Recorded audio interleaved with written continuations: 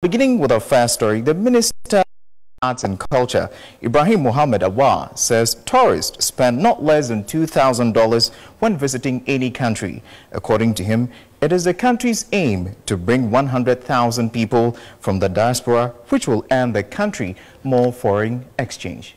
According to the Minister of Arts, Tourism and Culture, Ibrahim Mohammed Awal, each person spends not less than $2,000 with a return which generates funds to the local economy. Talking about tourism sector, the minister says the sector is to focus on attracting all visitors into the country since government is expecting 100,000 foreigners into the country.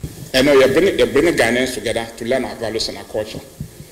And we are expecting not less than 100,000 people between 1st January 2023. Each person spends $2,000. We will get about $200 million into the Ghanaian economy. Very important.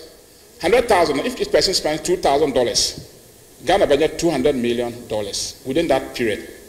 Very important for us. To see, and we're here for exchange to show up the ceiling to make the economy better. Young Bar, the most important thing in tourism is